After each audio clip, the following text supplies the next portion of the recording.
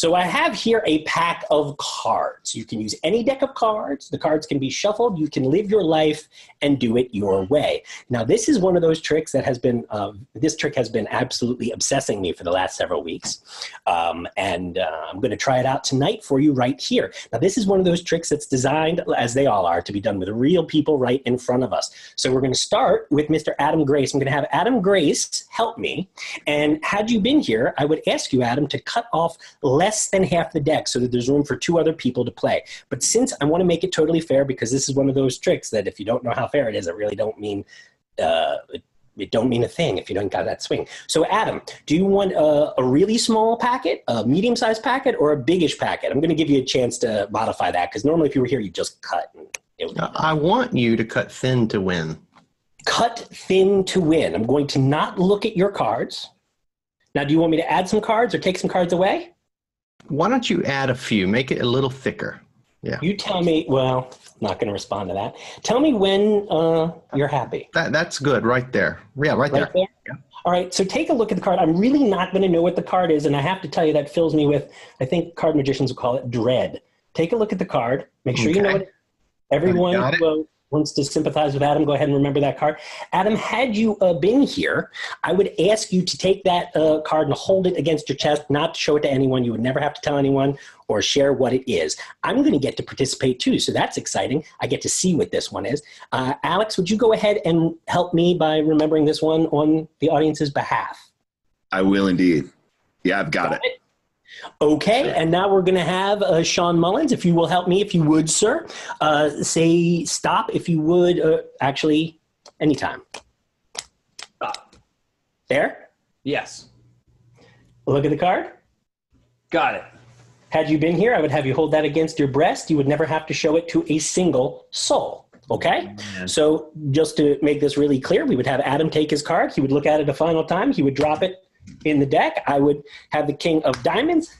Sean, got it? Yep. So everyone would have to agree that there's no way I could know what your cards are and no way I could know where your cards are in this deck. Would you say that that is fair? Yes. Seems that's all true. Yeah. It seems that is all true, unless I have some weird kind of closed circuit experience happening here. We're going to give these cards a shuffle. Right? We're going to give these cards a cut, and I'm going to tell you that the first time I saw a magician do the trick I'm about to show you, I was incredulous. In fact, I did something that I rarely do. I stood up and I challenged him, right? I challenged him by removing my wallet and saying to him, if you can do what you say you're going to do, you can have everything that I brought with me here tonight. All of it. Everything. And what he told me next, I will never forget. He told me that magic is about taking people on an incredible journey so that people who are separate, like us, can come together and experience magic. And so what he said he was going to do was take those 3 cards, and even though they're in different parts of the deck, and even though he doesn't know what they are, and even though he doesn't know where they are, he was going to do one impossible move and make those cards come together. That's what I'm going to try and do now. With one magic move,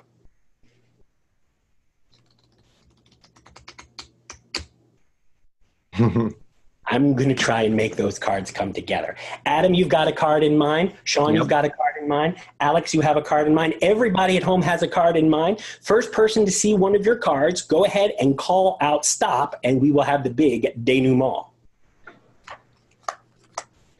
King, 4, 5, 6, 2, 3. Just stop me when you see it. That's not a king of diamonds. Mark says slow down a little bit, but I have a feeling they're not in there because I haven't seen mine yet. Yeah, me either. I was thinking I've been flim-flammed. They're not in there. Well, that's interesting. No, they're gone. Because not only did I make those cards come together, but I actually sent them on an incredible journey. No. How can it be? How can it be? How can it be? Man, that's a tough to get into there. There's my wallet. And inside my sealed compartment in this wallet, I don't have a license. I have 3 playing cards. What? Nice. For the first time, Mr. Adam Grace, what was the name of your card? Mine was the 9 of hearts. There it is. Yep. Sean, yeah. 2 of clubs. And King of Diamonds, yeah. Bravo. What a killer, dude. Nice. So it's very rare that I actually decide to do a new trick, that a world premiere trick on Conjurer Community. But, this is called Our Favorite Tricks, and this is the one that's been obsessing me the most. And there's so much in this trick to talk about that you can use. You'll find something for everybody within this one trick. So Can I just say for a moment that you got so many ones on that? Like, it's like one city over here. I felt like I was coming up at our member mastermind for my first hot seat because I was doing a brand new trick. Traditionally, whenever I do a trick for the first time, it's like... Well, you did it flawless, I would say. Wouldn't you guys all agree?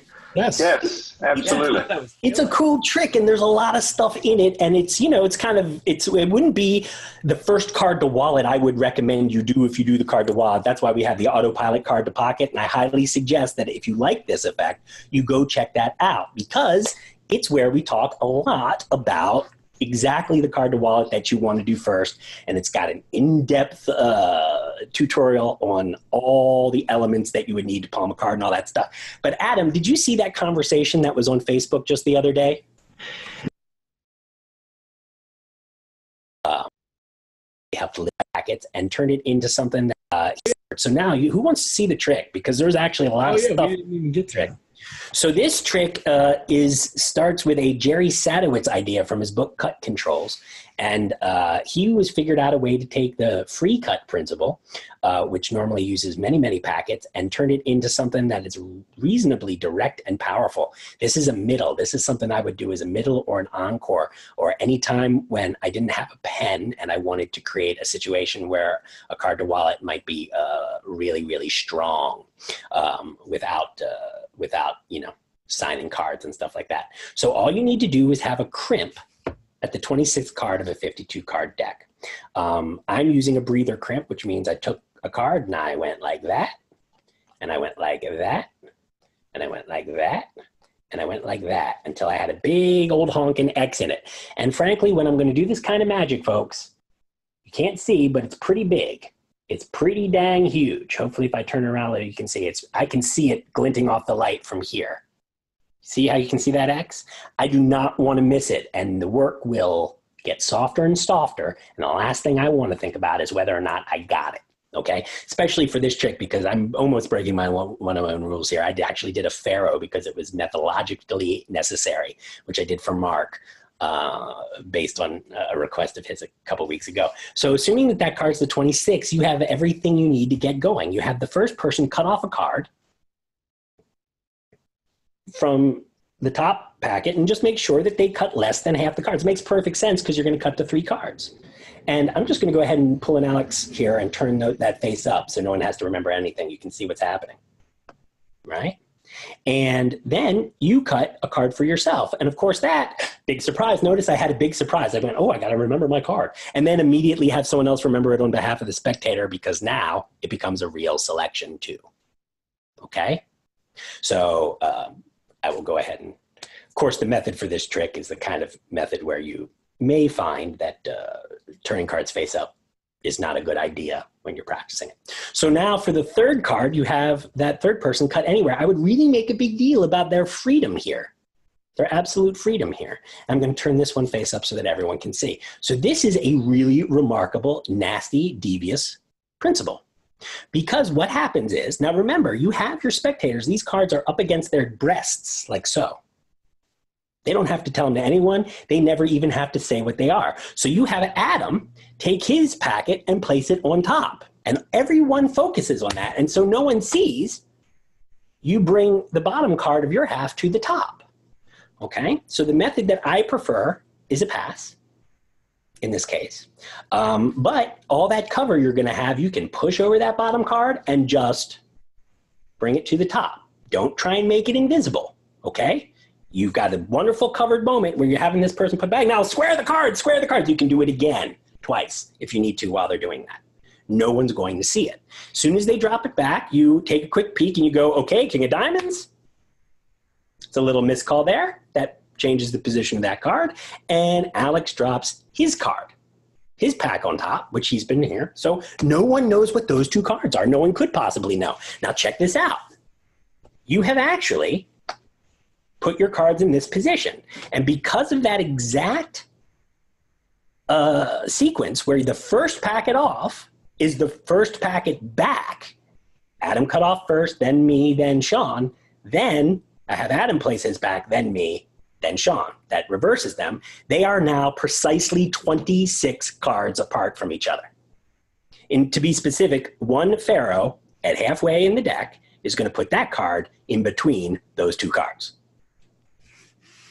Which means that after you do this, you give the deck 1.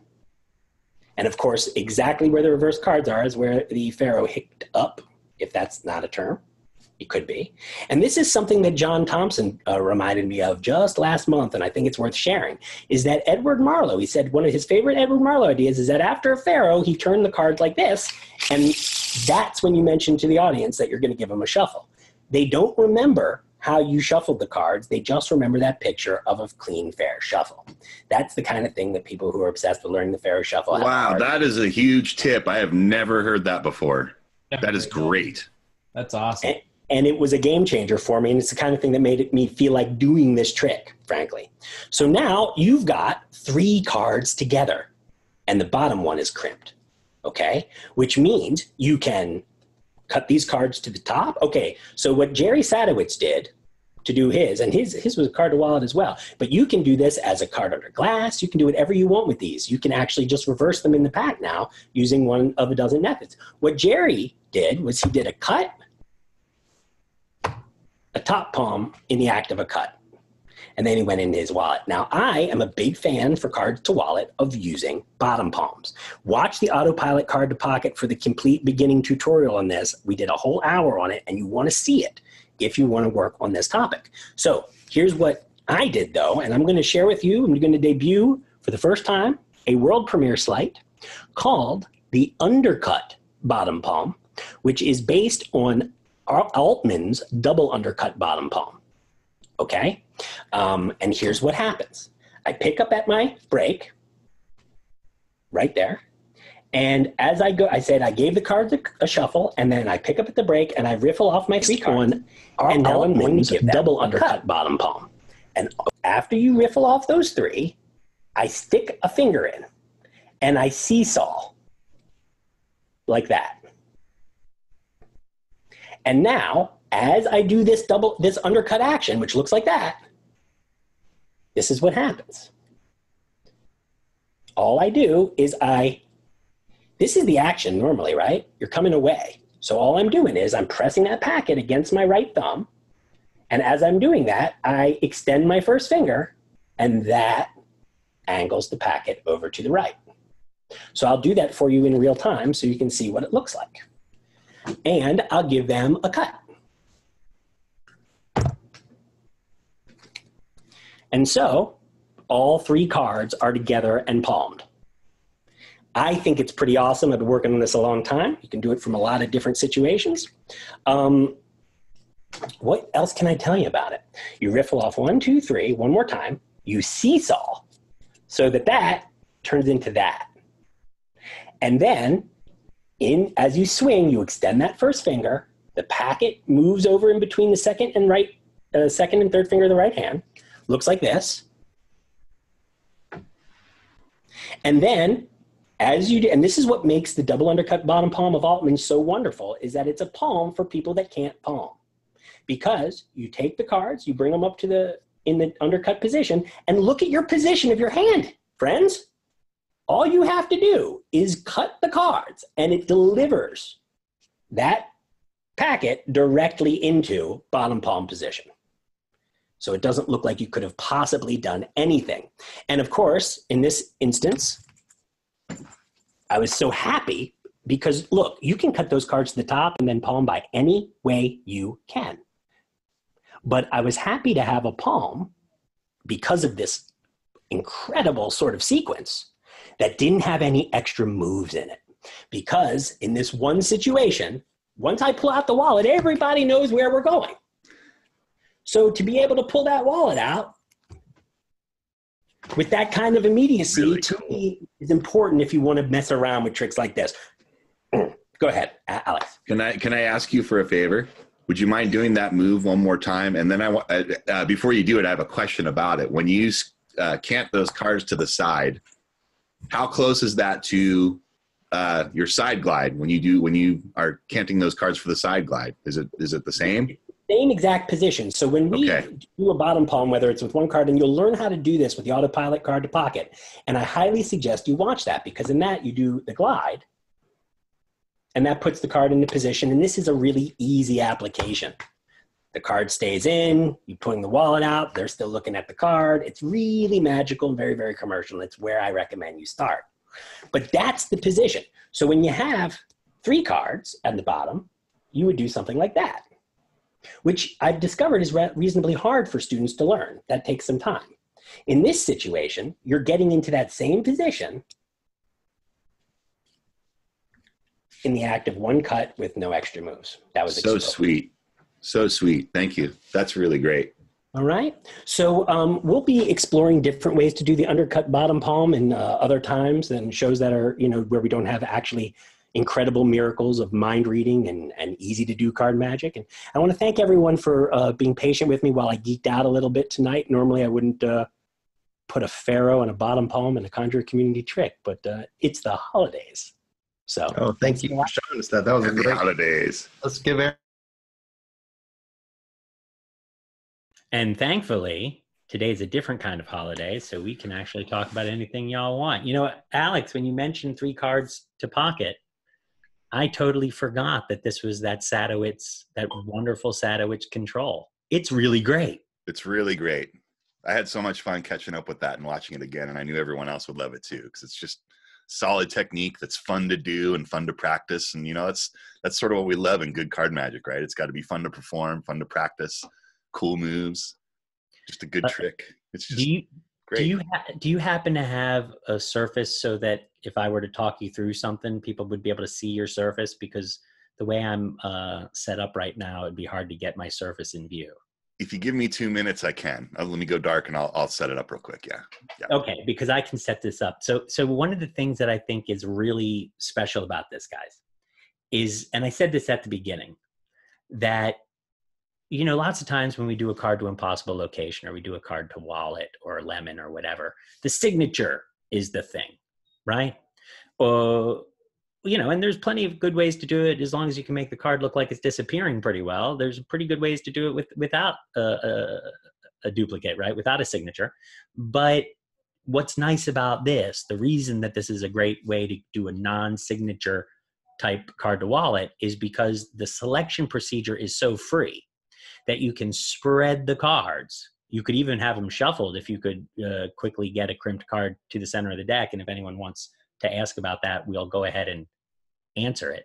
But you can take that shuffled deck and you can show all the cards are different, and then have people look at those cards in such a clean, free way that it's such a clean, free selection that it's actually impossible for you to know which cards they would pick and get them into your wallet. Right? So we'll talk about that. I think we'll go through it again with the table in front of Alex so that everyone can see exactly what I mean. Because you got to remember, people are cutting the deck anywhere they want. They're the only ones seeing the card, right? They could spread the cards in front of them and see that they're all different, but just remember that card. So it's really impossible that you could know what it is. It's really impossible that you could do it with duplicates. There's no force that looks that good because it's not a force. It's one of those rare situations, because there's a lot of tricks that look like forces, but they would be forces, but look like they're not forces, but they would be different kinds of forces, mathematical forces, name 10 between a number between 10 and 20, all that kind of stuff. It's a force, right? It doesn't feel like a force, but you're forcing that card. In this case, they're really taking 2 freely selected cards, and it feels impossible. And so I wouldn't very rarely do I do a Pharaoh because of Pharaoh mechanics in a trick. But this is an example where you really get something that you can't get any other way. So Alex, if you would set this up, we'll go through it again and use this opportunity while you're here in chat to go ahead and ask us for more detail on any of these items. We're going to go through the whole thing again right now. Alex, would you just go ahead and take your King of Diamonds and crimp it? And we'll just talk quickly about how to do that so that everybody... And I'm crimping it so that it's face down? Yeah, exactly. Just like we would do in the other configurations you and I work. Regular old reverse breather crimp. Right. And so if you have a breather crimped card in the deck, we'll quickly talk about how you could really make a thing out of this. If you wanted to make this into an encore, you would definitely have the people shuffle the cards first. Now, of course, you could palm out that card while they do it, but there's no need to because it's a breather crimp, right? So Alex, go ahead and shuffle that breather crimp into the deck. And so you remember, while you're doing this, you're letting the people look at the cards. You're making sure they know all the cards are different, because you're really doing this under challenge conditions.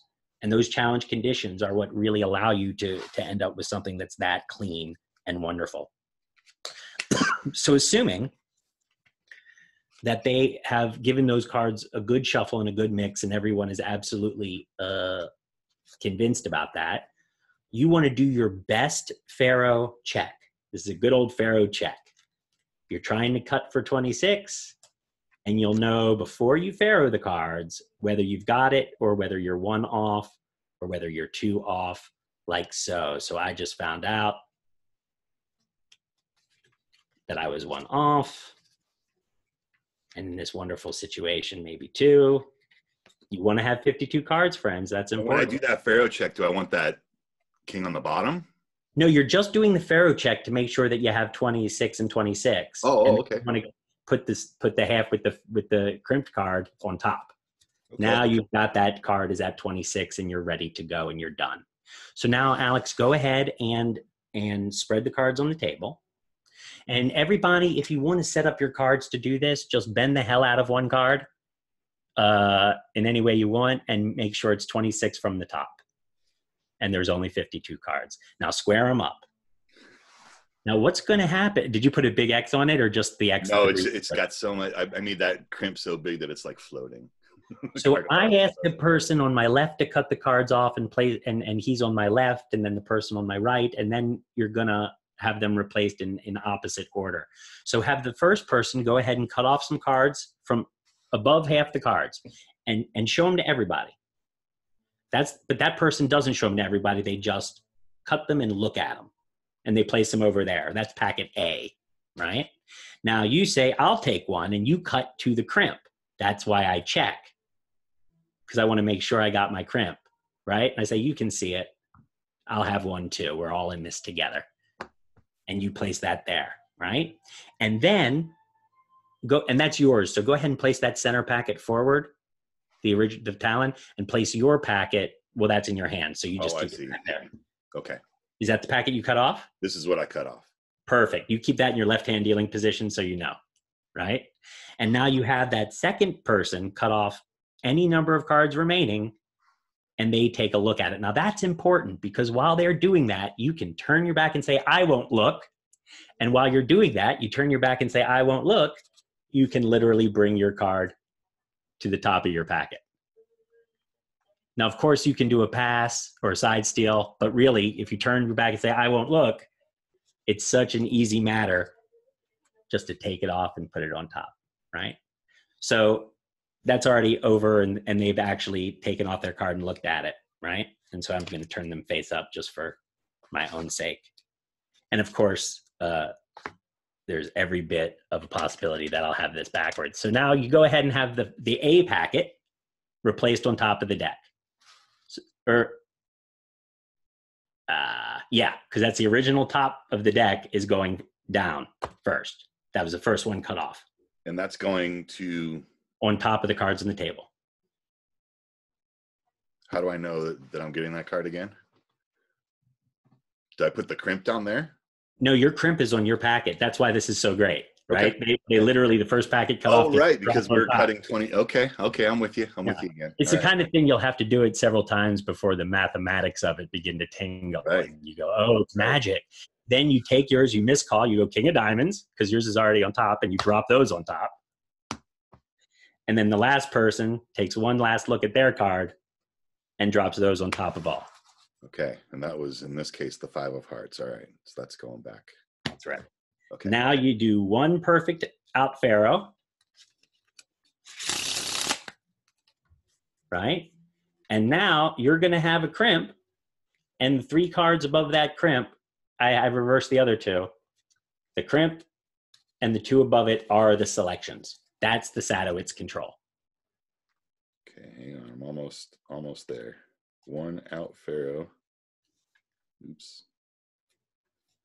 And of course, when you're on video doing a webinar, an out pharaoh will always no pressure on that pharaoh shuffle, huh? All right, so we got it. And now you're saying so that on either side of that crimp. No, the crimp is the lowermost card of the 3. Yeah, so there's the crimp. And then the 2 cards above it are. There's the 4 and the 5 of hearts. There it is. It worked. That's Did right. What it's supposed to do. Okay.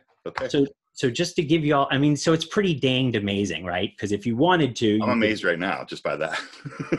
you could cut those cards to the bottom and palm them by your favorite method.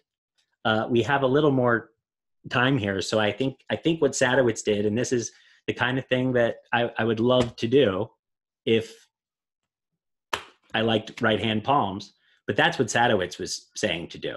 So what Sadowitz is doing is he's cutting to the crimp, he's getting 3 cards, and and I'm going to expose this now, he's cutting to the table, and as he's coming back to grab those cards, he's palming those off. Wow. So of course Sadowitz bold, huh? is totally a beast, right? Yeah. Sadowitz is totally a beast. We'll make a note to discuss we'll talk about pharaohs when we're done here in a second.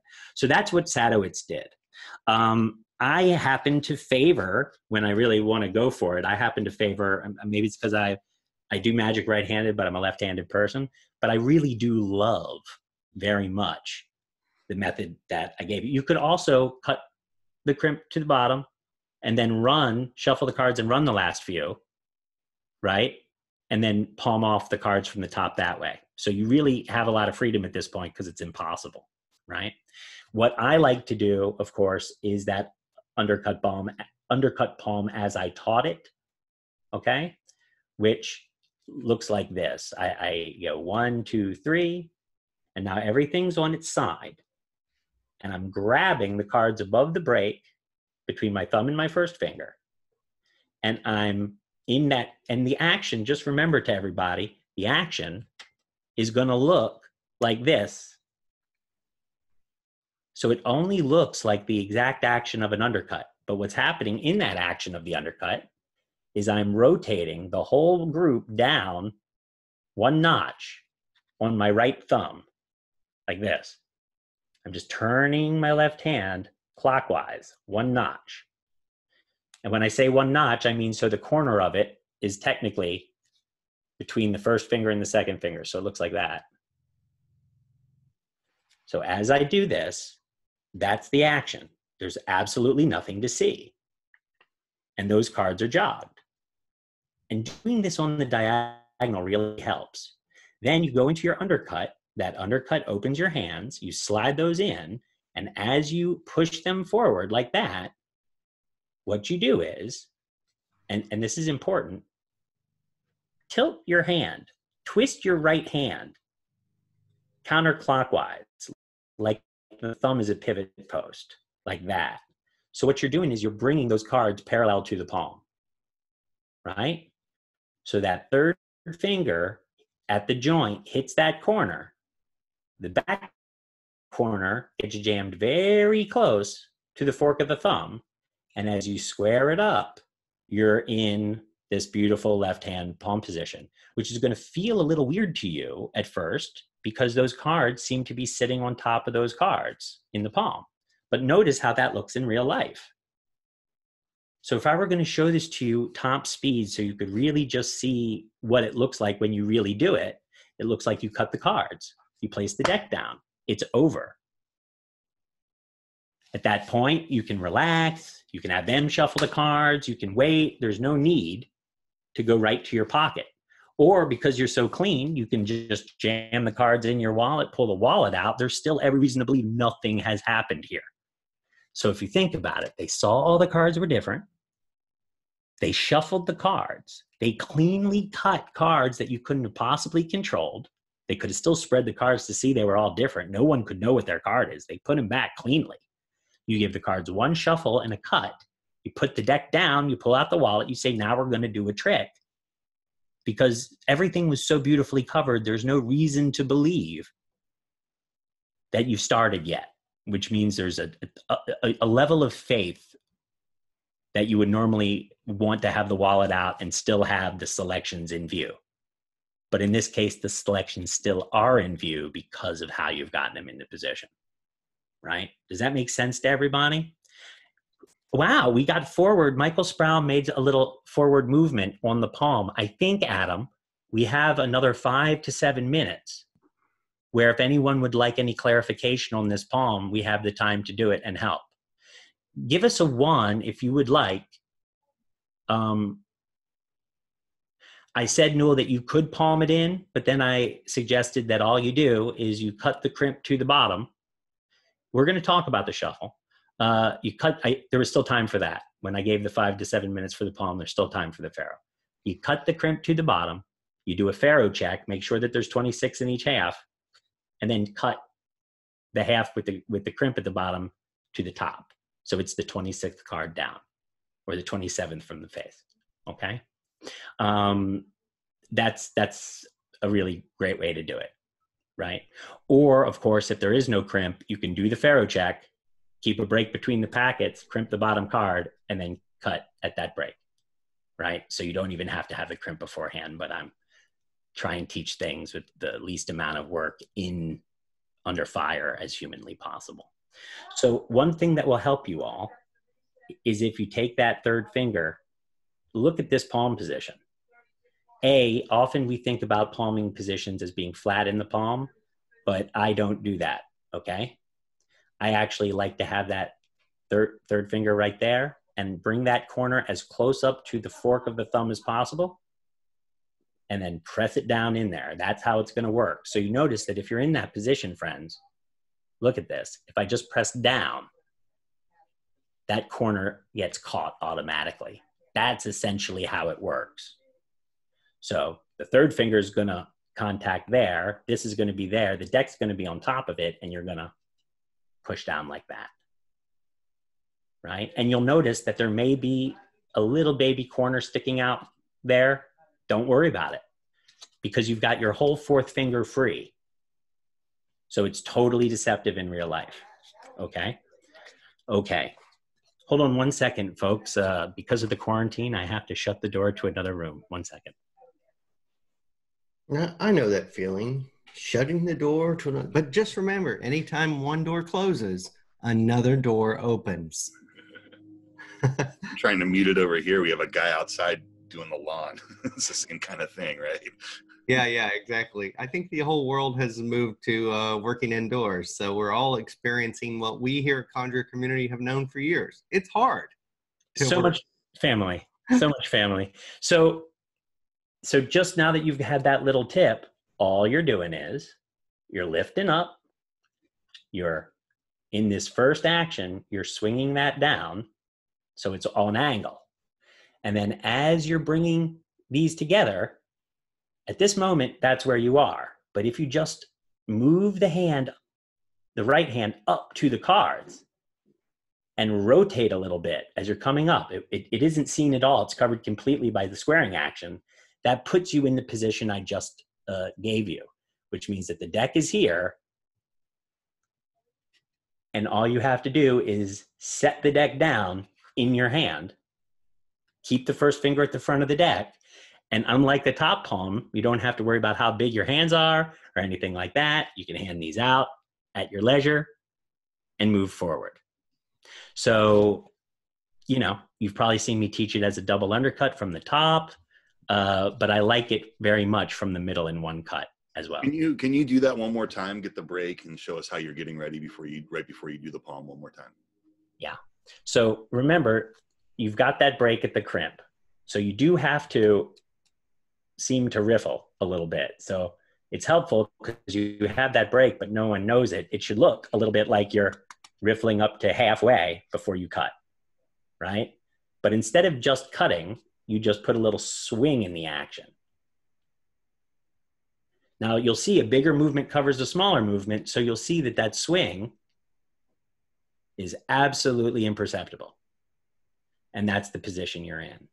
And then from here, all you're doing is tilting the deck up. So like this is the deck and you're pushing this together, but you're actually bringing the deck to there as you're doing it, which means that the card is completely even with the angled card and jigged a little to the left of that, of the deck, of the palmed card. So you're there and you press down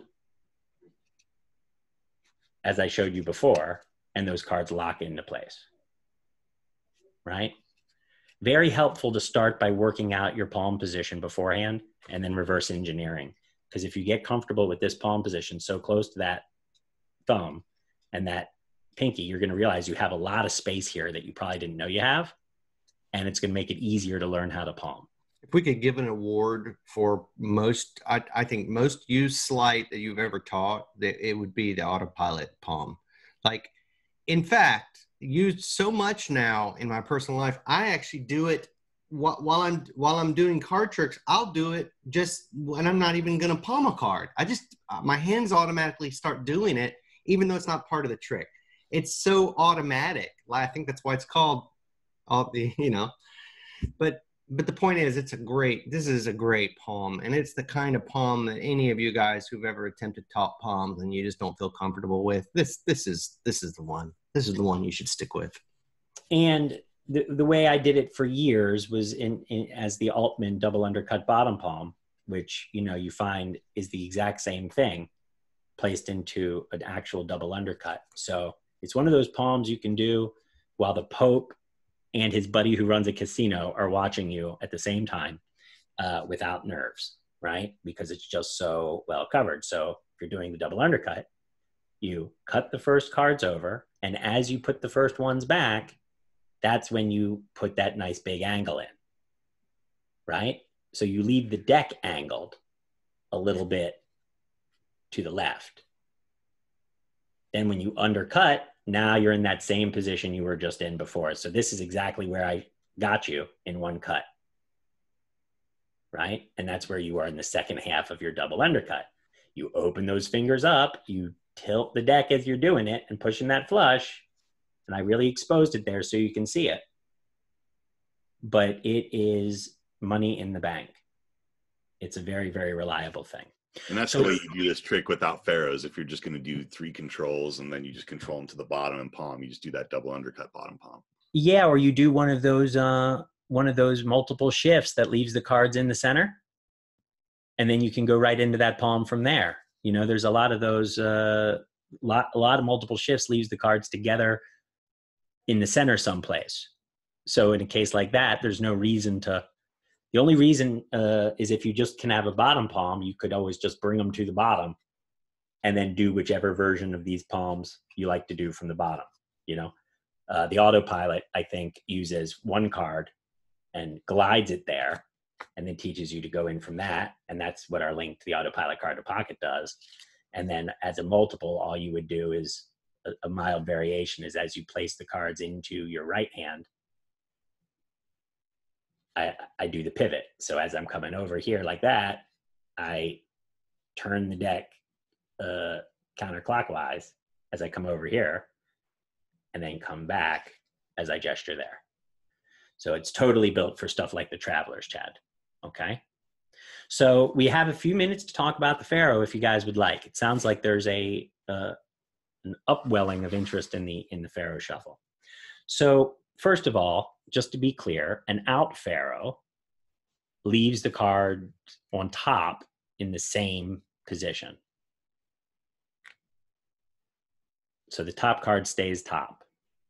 Any of you who've played with mnemonica will realize that you've got the black spades or the black aces at the top and the bottom of the deck. And that the 4 Pharaoh shuffles you have to do as the first part of getting into mnemonica after you start in Spanish New Deck order keeps them at the top and bottom of the deck. And they're at the top and bottom of the deck in the stay stack, right? That's at the core of mnemonica, right? So it's a good mnemonic way to remember.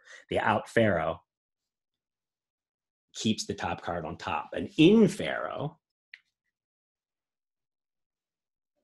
puts the 26th card or the other half card on top and buries the top card of the deck,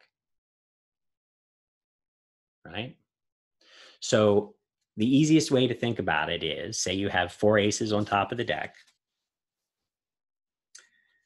The best way I think to think about simple Pharaoh mechanics is this. If you have 4 aces on top of the deck, and I guess we used to know this as the Browie poker deal, if you do an in Pharaoh, that doubles the position of every card. So now I can deal those aces to me and they will be in a heads up game, they'll come to me. And the in Pharaoh doubles them again. So now they will come to me in a 4-handed game. If I ask you who you want to win, 1, 2, 3, or 4, or me, you or me, if they say, I want you to win, I would take the top 3 cards and lose them. And now you'll get all the aces, right? So that's the Browie poker deal. And so that's in Pharaohs. The way you think about out Pharaohs is it takes a card at any position and doubles it -1. Okay? So a fun game I used to play was take a card that's anywhere in the deck, 2, 3, whatever, 4, any number at the top, and how to use Pharaohs to get it as close to another number as possible. So say I have, it's a little bit like one of these cases doubling, right? How do you double? How quickly can we double the curve on this 5 of spades? So say this 5 of spades is the 3rd card in the deck. Alex, let's just name a number near the middle of the deck. 23. Okay. So I would start by taking the 3rd card and I would doing an in Pharaoh, and that would make it the 6th card, right? Then I would do another, and that would make it the 12th card, right? And then if I did an out Pharaoh, that would be the 24th card -1, and now that card would be the 23rd card. 1, 2, 3, 4, 5, 6, 7, 8, 9, 10, 11, 12, 13, 14, 15, 16, 17, 18, 19, 20, 21, 22, 23. And there it is. So it's a simple game you can play to bring a card to that position. So when you get comfortable with your Pharaoh shuffle, you can take a look at any card near the top of the deck and Pharaoh it right up to very close to 26 and maybe just drop a card off or 2 if you have to in a quick shuffle. Does that help understand the basic difference between the two? Now that still doesn't get us doing it, right? So whole other thing. And doing it is one of those things that we try and give you a tip or two whenever it comes up, because truthfully, it takes some time to learn. It's important to understand that the Pharaoh shuffle wasn't really even designed to be done with perfect cuts and perfect shuffles. Or it was designed to be able to get a stack of cards together in the middle where it's easy. So it doesn't really matter if you've got the right number. It doesn't really matter if the top or bottom goes well, as long as the cards near the crimp in the middle that you're trying to stack go well, you've got everything you need. So our friend Rod D, who used to go by the name Rod the Hop, who used to, be a professional card cheat in Las Vegas when I was a kid, he used to do it with chem cards. But, he had a crimp in the card and he had a couple high cards and he would do a Pharaoh. And all he had to do was get a few cards in the middle of the deck to be weaved, to go in between those 2 high cards, right? And then he would use his hop to bring the cards up for dealing, right? So when you realize when we as magicians ask you to do perfect cuts and perfect shuffles, well, you're already doing something that a gambler wouldn't even have to do, wouldn't even try to do. It's just not even part of the deal, right? Plus, we're doing it in our hands most of the time because otherwise we're just showing off. So I've had some of our students have a lot of luck with the grip I use. I use a grip with an awful lot of control. So I start with the cards at my fingertips. My first finger is at my outer finger, at the outer end of the deck, the thumb and the second finger on either side of it, right? And when I take the deck, the cards with the other hand, I'm putting my pinky at the back. And my two fingers of my right hand are on the same side, and it's pretty much opposite. The thumb is on the opposite spot. Now, when I pull these cards apart, I'm going to do a quick squaring action. And what I'm going to do is I'm going to realign everything.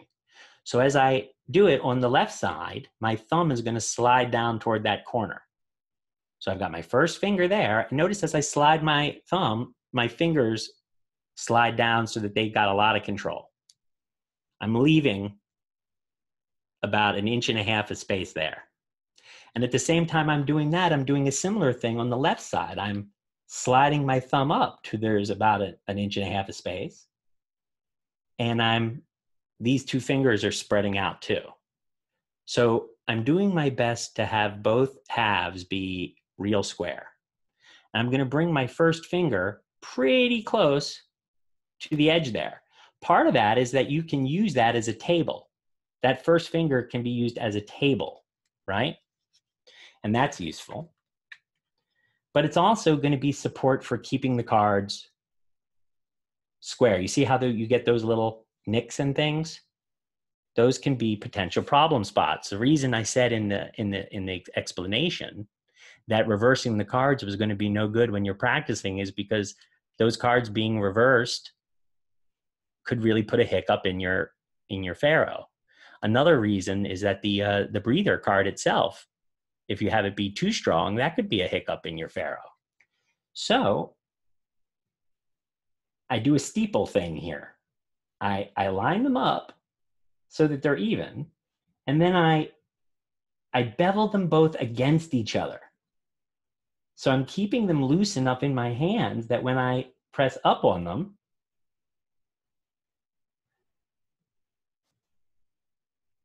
they will bevel.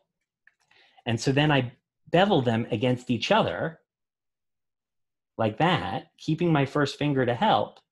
And then you literally just line up the bottom card exactly where you want it.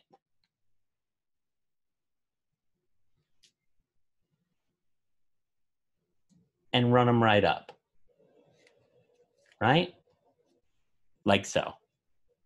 So you'll notice that after you're practicing this, as you're practicing, you'll start to get a pretty good grasp pretty immediately. You'll look at the cards and go, oh yeah, got one too many over here. You'll get that as a natural benefit of practicing this for a few weeks.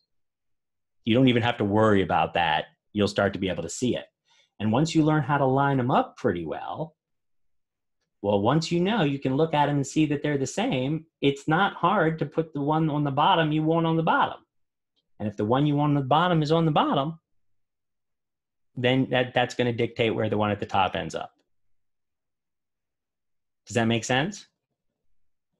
You can actually see it, and you put the one that you're going to want on. So if I'm going to do an in faro, I'm going to want this one to go in second. So it's going to go just above the bottom card, which is going to be on the right hand side, like that. Right? Or vice versa. Now that I'm not saying it's super easy, it isn't, but I am saying that it does respond to practice. It does get a lot easier. And if you're going to be playing with faro tricks, I think you'll find that if you faro a deck when you're opening it up and playing with it, you'll find it much more malleable to faroing when you need to faro it in front of people. Honestly, I have to tell you guys, I think that was the best concise faro teach we've ever done. It was pretty tight. I think you did that within like 5 minutes or so, maybe even a little less. But there was all the information there. Everything was there. Yeah. It's really about the grips to start. It's really about how those grips adjust, what those grips are for, and then how to actually be practicing it with a real chance that it's going to work. right? Because I think if you try it with all those things we just said, you're going to make progress quickly. And over a few months, you'll find you make a lot of progress. Don't be surprised if it takes several months before those last couple errors start to disappear. You'll find for several months, you'll always get 1 or 2 errors, and they'll always be in different places. And you'll loosen your grip. When you start to loosen your grip, when you're doing all these things, that's when things just, and you just flutter right together and everything just works. So be patient with yourself. Right. And don't worry that that's not going to happen in the first couple of weeks. That'll happen after a month or 2. Maybe longer. Be patient with yourself. Be patient with yourself, but I'm saying you'll be able to start to have the right pressure and then be able to loosen the pressure and keep it within a couple months.